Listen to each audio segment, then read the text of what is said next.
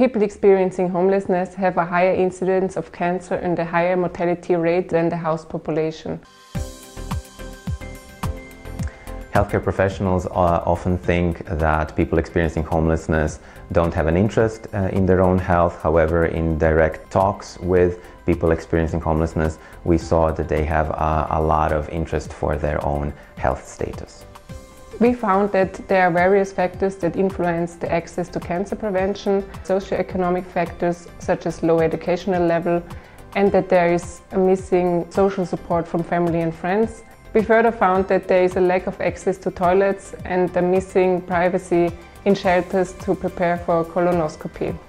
In case of women who experience sexual trauma, we found that in combination with a lack of empathetic care from the healthcare professional, this influenced a lot the decision to take the pap test in these women. In order for cancer prevention to be effective in people experiencing homelessness, it's important that it is low threshold, trauma sensitive, and that's why it's also very important that the healthcare professionals are aware of the specific needs of this population.